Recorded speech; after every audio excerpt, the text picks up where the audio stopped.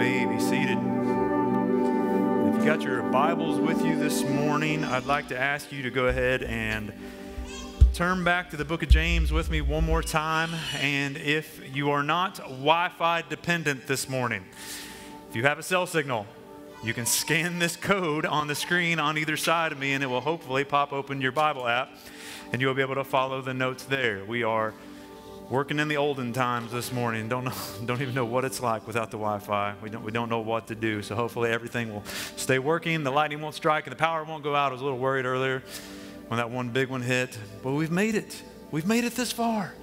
So James chapter 1, we're going to start in verse 26 and we're going to read all the way into chapter 2, verse 13. So if you've got that, if you're around where I'm at, we're just going to go ahead and read, and it'll also be on the screen to follow along there. So James writes, "Those who consider themselves religious and yet do not keep a tight rein on their tongues deceive themselves, and their religion is worthless.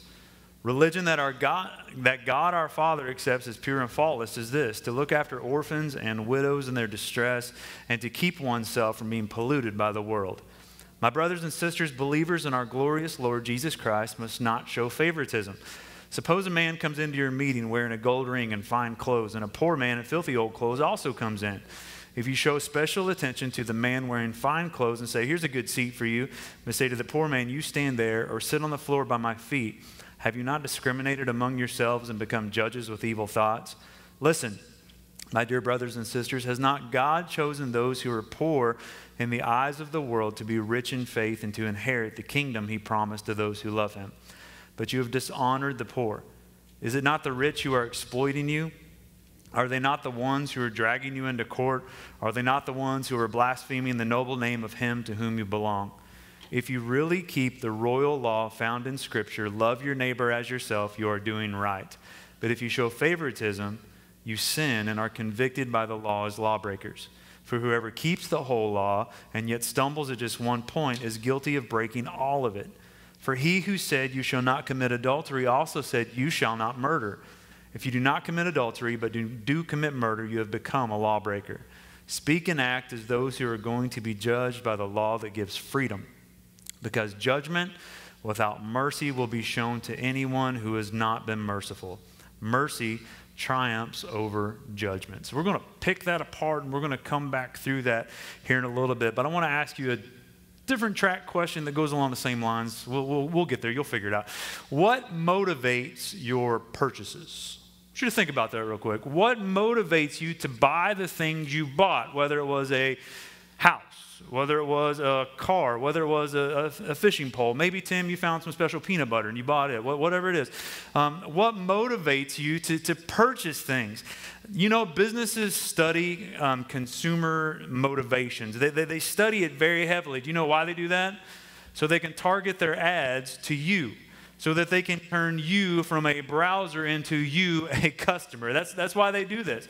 They study the things that motivate why we buy things. Let's say that if you were in the market to buy something that was highly functional, you needed something that was very, very practical. Well, what would they target their ads towards? Here's how you can use this car to drive your family around town. But let's say all you cared about was looking good. All you cared about was getting here to there very, very fast and very, very shiny. How would they market their car? Wouldn't you look amazing driving this car? You know, they target their ad sales based on what motivates you as a consumer. I don't know how you do your shopping. If you have ever run into me at Kroger or Walmart's, I do all of mine on Mondays. That's when I do it all for the whole week. My only incentive is to get in here and out of here as fast as possible by spending as little money as possible to make sure that my kids get all the food they need for the week. And then I'm making 3 or 4 more trips throughout the rest of the week too, because it's never enough. And maybe that's just me. Maybe I'm just Mr. Cheapskate up here. But that's just how I roll. There was a man who once told a story about buying an engagement ring for his soon-to-be wife. He wants to ask the big question. He wants to be engaged, and he was determined to find what he considered to be the best possible diamond ring before he popped the question. So he did his homework. He gets online, he does the research, he tries to find out what makes a diamond of a certain quality and what makes a diamond maybe not as good. And they say when it comes to diamonds, there's those 4 C's, right? You know what those are? Cut, color, clarity, and carats. There's not a fifth one, which I would add in, which would be cheap. And Cassie's not here this morning, so don't check on that with her, okay? Don't check on her with that. But he wanted to make sure that he found the best ring possible, but also within his budget constraints. So he finds himself at a friend of the family's pawn shop.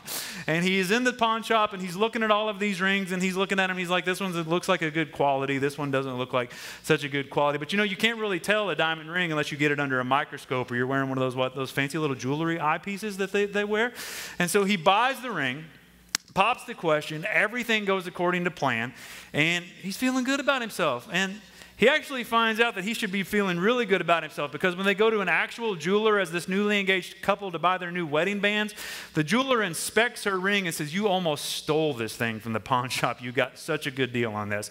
But he didn't tell this story to brag on himself for how well he came at buying a diamond ring. No, he said that the reason he shared this story was the decision-making process. He said when he was looking at the rings, it wasn't so much just picking something of a best quality.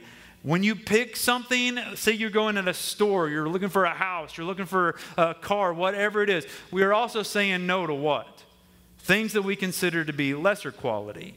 We may buy something because it has a certain brand name. We may have somebody build something for us because we trust the way they manufacture, the way they build.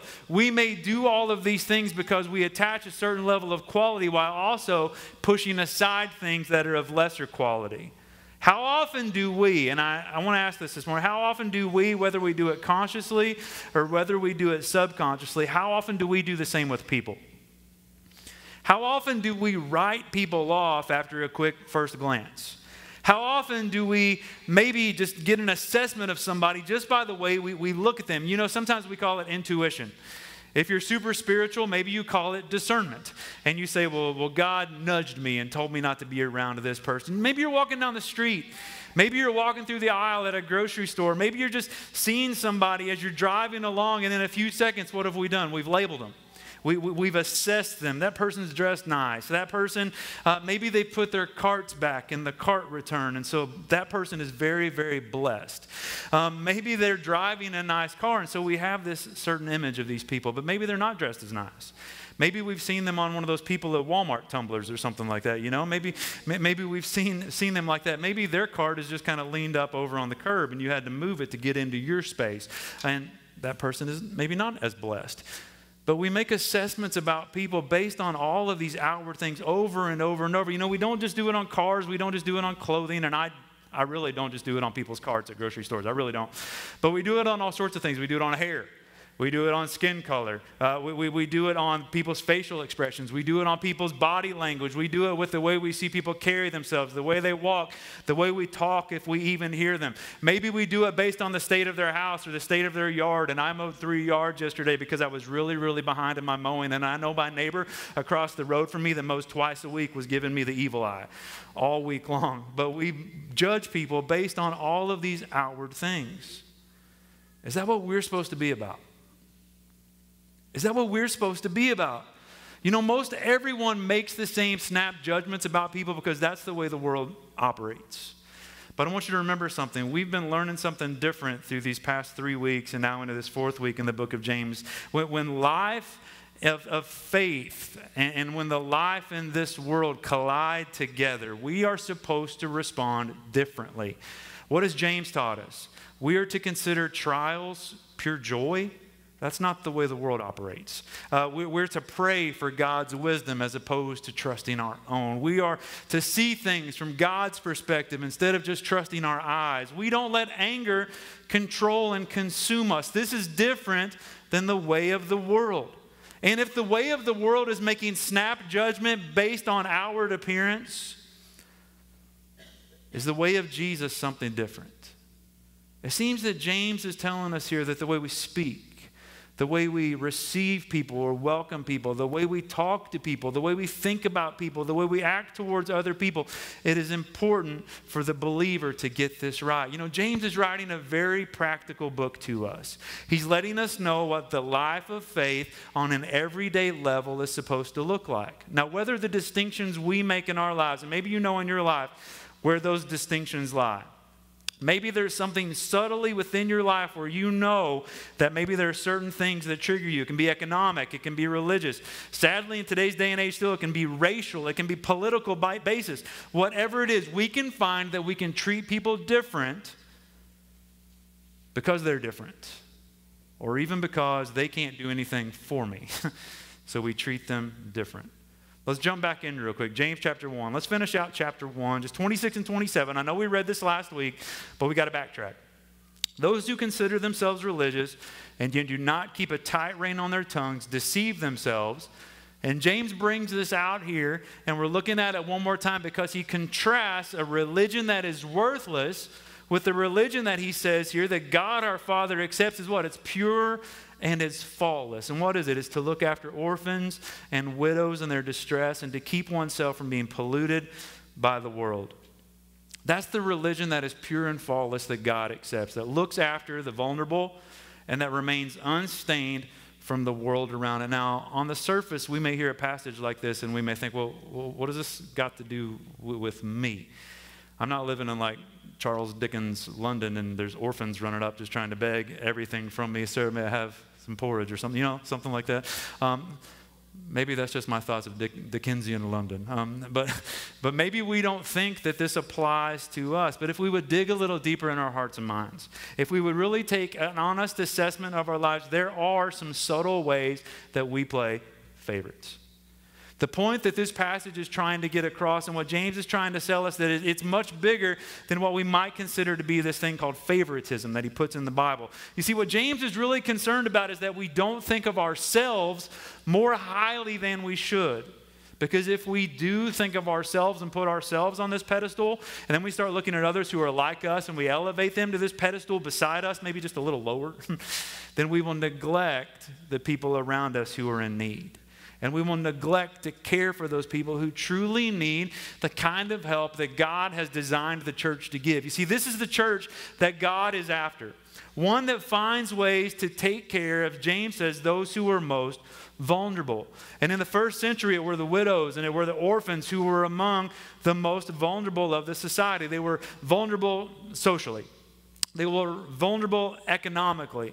And another thing that they had not stacked in their favor in the eyes of the world in that day, they could do nothing to return an offer of kindness to them.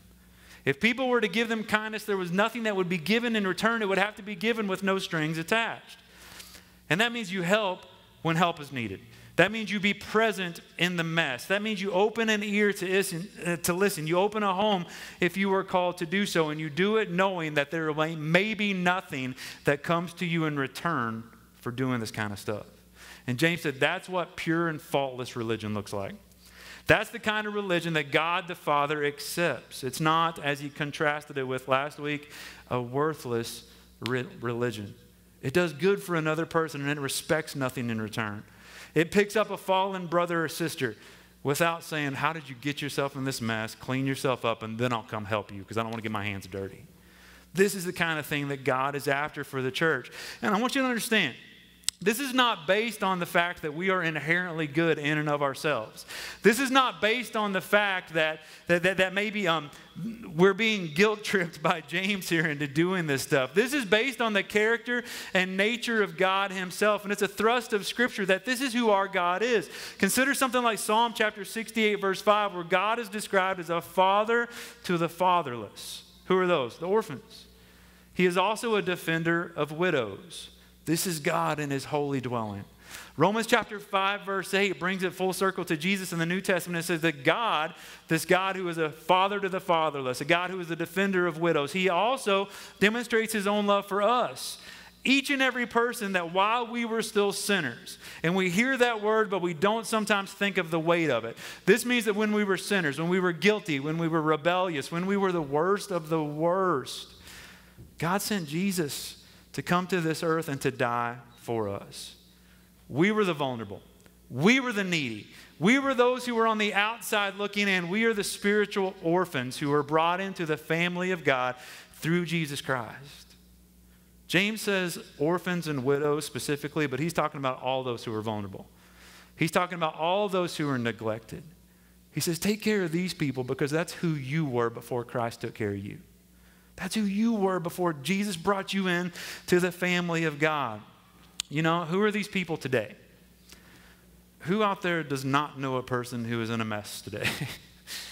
Maybe you're feeling the weight of that this morning. We all know people in our lives who need to be looked after. We all know people in our lives who their lives are just a mess, even if it's of their own doing. Now, I do want to say this. We don't perpetuate and we don't affirm someone's poor choices, but we come alongside them because we don't completely give up on them either. We come alongside them and we share the love of Jesus Christ and we meet them where their needs are the greatest. And throughout generations, people have asked, well, what does God want from me? How does God want me to live for him? And James focuses on nothing other than saying, care for the orphans, care for the widows, and then don't be stained by the pollution of this world. That's what he says God is after. That's what he says God is about. You see, a right relationship with God will be evident by right relationships with other people. The people sitting next to you, but also extending out from there wherever we find ourselves. In our schools, in our workplaces, in our community. Our lives are to be kept also from being polluted by the world, James says. One of Jesus' disciples, a guy by the name of John, he wrote his own letter to the church. And in 1 John chapter 2, verse 15, it says this. It says, do not love the world or anything in the world. If anyone loves the world, love for the Father is not in them. You know, John's not talking about the world of nature. Don't love the trees. Don't love the rocks. Hate the rocks. Take that, whales. No, it's not what he's talking about. He's talking about the values and the systems and the patterns of this world that are in opposition to, that are rebelling against God's intent and design. So once again, pure and faultless, unpolluted religion is the polar opposite of worthless religion. And I want to tell you, we have probably witnessed, and maybe we've fed into it at times before, some worthless religion. Hear me out. Hear me out. It's a religion that wants to only manage what? The outward appearance. It's a religion that only wants to give lip service to good things, but never does what? Anything. It's a religion that is constantly in a mode of us versus them and never offers any solutions to all of the vast problems that we are quick to point out in the world around us. James says we're not just to do good to the vulnerable around us, but we are also once more to stay unpolluted. Or maybe your translation, I'm not sure what you're reading this morning, it says unstained from the world. What if our churches sought to do both of those things? Care for the needy and be unstained from the world. Not just wall ourselves off from the world, but carrying the name of Jesus, the light of Jesus, the love of Jesus with us wherever we go. What if people who never gave a second thought to giving their lives to Jesus could see the beauty and the power of his grace and his love through who? Through us. What if they could see that? Would people not be drawn to something like that? Not just to the church, but to the Jesus who does these things through us. Far too often we are so concerned with keeping ourselves unstained and unpolluted from the things of this world that all we do is sit back and we point fingers at all of the things that might stain and pollute. We complain about the lack of this. We complain about the abundance of that. But we are not willing sometimes to step out of our own little Christian bubbles and into the life of someone who truly needs Jesus. Is that what Jesus did for us? Philippians chapter 2. Says, we are not to look to our own interests, but each of you to the interests of others. And in your relationships with one another, have the same mindset as Christ Jesus, who being in very nature God, did not consider equality with God something to be used to his own advantage. Rather, he made himself nothing by taking the very nature of a servant, being made in human likeness, and being found in appearance as a man, he humbled himself by becoming obedient to death, even death on a cross. Therefore, God exalted him to the highest place and gave him the name that is above every name. I had to take a drink for a second. I'm sorry. Struggling right here. You know, if Jesus can look at the messes that we have made of our lives and the mess that we have made of this world because of our sin, and he can lay aside his glory to come and step into this world, to walk in it, to walk among it, and to die to save it, then shouldn't we be able, church, to, when needed, go out of our way to love, out of our way to serve, out of our way to point other people to this Jesus and the claim that he has on their lives? Shouldn't we be able to do that? We can't go too far one way or the other. We can't be a church that just constantly swings back and forth, and that's what the American church has done far too often. We've swung from one side to the other. Just as there are churches who have swung way too far into walling themselves off from the church or from the world around them, there are other churches that have swung all the way over where you can't even see a difference in their lives and the life of the world. They're not standing on the truth. They're all grace and no truth and not blending it together like God would have us to do. There are so many who are concerned with only doing good in this world that they've adopted the beliefs and the patterns and the practices of the world around them. And I want to tell you, the one that walls itself off and the one that just assimilates completely to the culture, both of those are what James would describe as worthless religion. They just have different labels on them. There's a better way.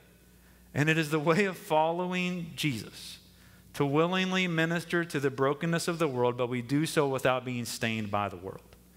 We love without compromise from a place of uncompromised grace and truth. You see, grace and truth cannot be separated from one another. They can't be separated from one another because along with love and along with justice, they are the very heart and they are the very character of who God is. And now imagine once more if a church would live this out. That we could see people as God sees them. That we would get past our snap judgments of what somebody looks like on the outside and realize that this person was made in the image of God, and no matter what they are doing with that image, they still bear the image of God. What if we could do that as a church? What if no matter what, this identity that people are fashioning for themselves, what if we still showed them love and grace and welcome? But at the same time, we stood firm on the truth of God. That God has a design for this life, and He's called us to live it. That it's who God says we are that matters. It's God's identity being recreated and refashioned and restored within us in the image of His Son, Jesus Christ. That is what we are to be about. You see, we need to be committed to both of those things as a church. We are called in this day and age to be as radical and as countercultural as Jesus was, but we do it with radical grace, radical truth, and radical love. This is what we do as a church. So what does it mean to keep ourselves unpolluted from the world? It means to keep yourself from being stained. You know what a stain is, right? We deal with stains in our house constantly. My kids don't know how to eat. They play too many sports. And so it's always grass stain, food stain, dirt stain, and yes, the occasional blood stain because Will slides head first all the time. And Chase, we've talked to him about this, but he gets these little things right here and he just bleeds all over his stuff. Come on, you're 15 now. Get it together. Get it together, man. There was a family who talked about what they were vulnerable to being stained in their lives, and the guy said it was spaghetti. That was just really quickly what he said. It was spaghetti. He said when they ate spaghetti at home that his boys were young. I mean, mine are 15 and 12. I mean, they still get stuff all over.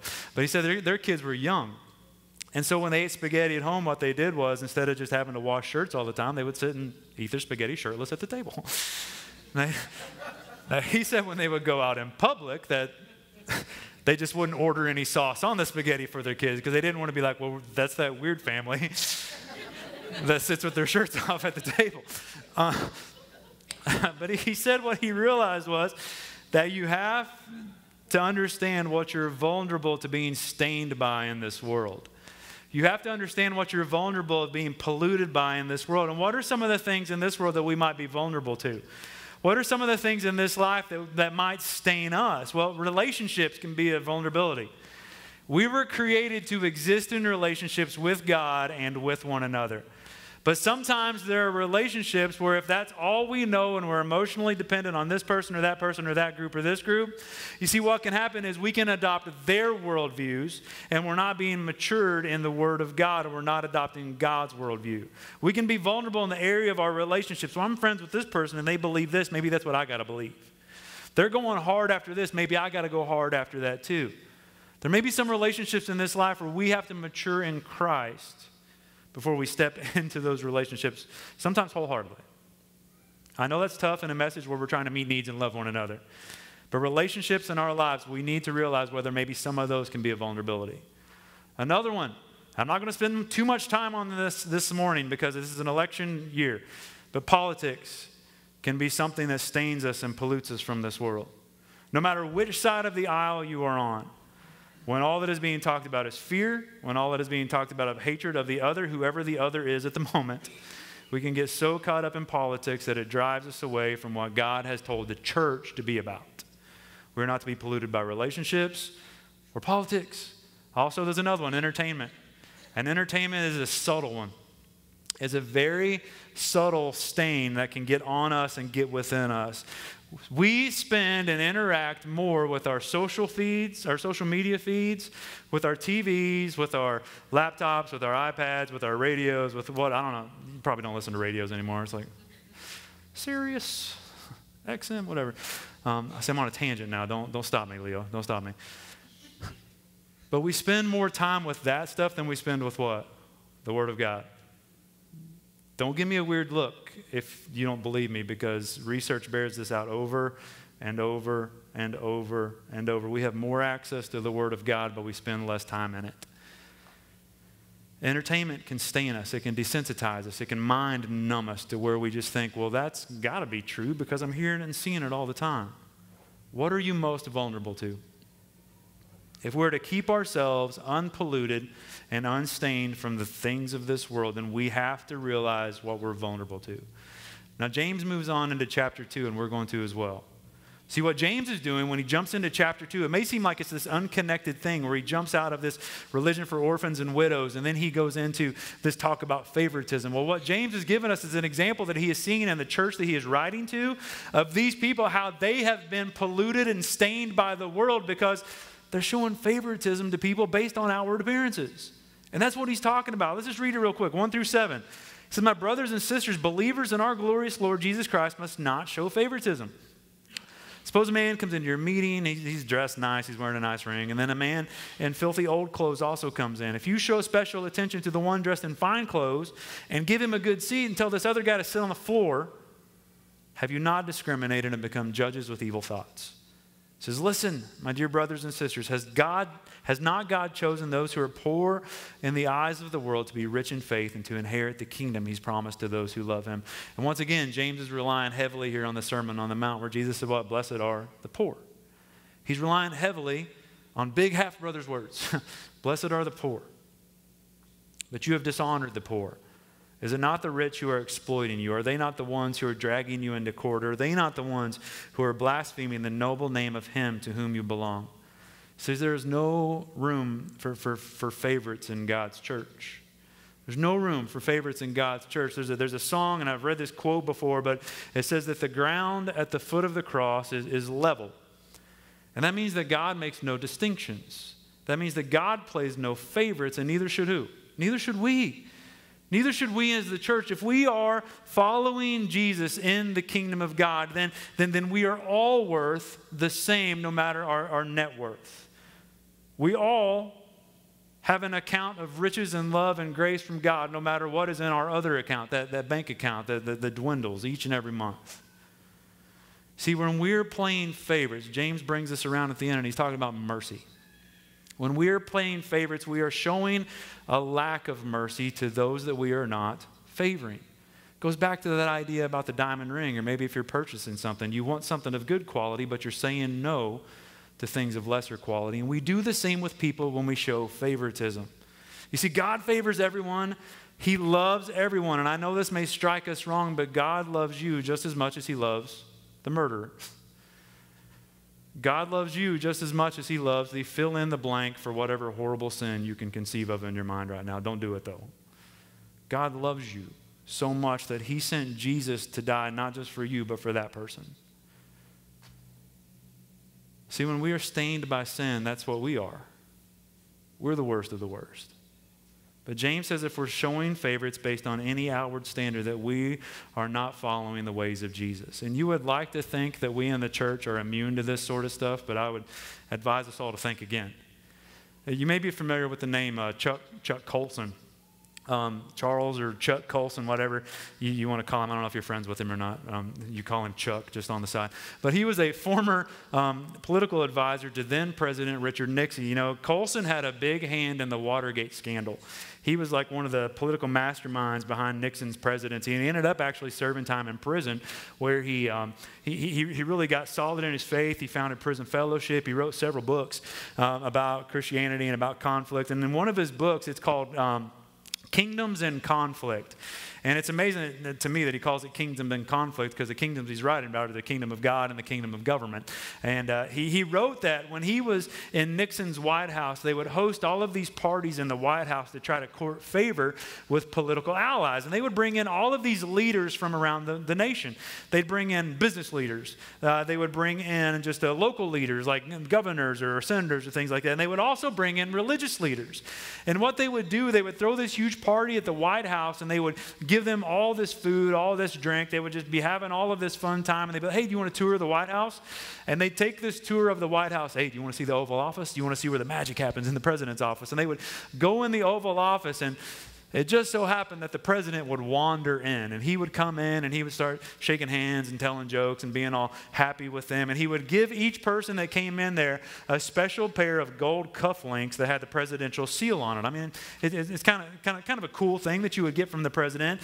And by the end of the evening, the people that they brought in, and they glad-handed and they shook hands, kissed babies, all of that sort of stuff, these people would then become political allies of the president because of the way they had been treated when they were in the Oval Office. Now, Colson adds, he says, ironically, this is straight from the book, he says, ironically, none were more compliant than the religious leaders. Of all people, they should have been the most aware of our sinful nature and least overwhelmed by pomp and protocol. And he says, but theological knowledge sometimes wilts in the face of worldly power. It's just horrible to think about. It's horrible to read. You know, it's not what we're called to be. That's not what we're called to be about. We're not called to sacrifice our convictions. We're not called to sacrifice our grace or our truth in an effort to court power, in an effort to gain power, or in an effort to exert power over another. Think about Jesus Christ himself. In John chapter 13, when we read this passage of Scripture, just before Jesus is about to be arrested and crucified, just before he gets up and begins washing his disciples' feet, in John chapter 13, we're told that Jesus knows that the Father has put all power in his hands. And what does Jesus choose to do with it? He kneels down and he washes the feet of one who is about to betray him. He washes the feet of Peter, who he knows very soon will go out and deny that he even knows him. This is what Jesus chooses to do: wash feet and die on a cross. You see, Jesus knew how to wield power correctly. We, who still have some of that fallen nature within us, who are still being recreated and restored and remade in the image of Jesus Christ, power is something for us to be weary of. Power is something for us that like money, that like resources, that can lead us to doing things that we wouldn't normally do. Power, money, and resources, when used wrongly, can lead us to sin. You see, the more power we have and the more we try to hold it over somebody else, the more our sinful tendencies can come out in an effort to exert that power, in an effort to hold on to that power. I've seen it time and time again, and this is not anything to do with any of you people or any people you know, so take it for this. I've seen it time and time again where even the most well-meaning and well-intentioned Christian people, when you threaten their power and when you threaten their leadership, you'd better watch out, because that's when it really gets real. James is saying you shouldn't be like this. You shouldn't be like this. You shouldn't live your life like this. You see, we as a church are to be a gospel-shaped community. We're to be a community of people that exist and live for grace and truth. We're to have a different ranking system than the ranking systems of the world and how it likes to play favorites, no matter what a person looks like, no matter how a person dresses, no matter how a person smells or what car they drive. We're all on the same level playing field.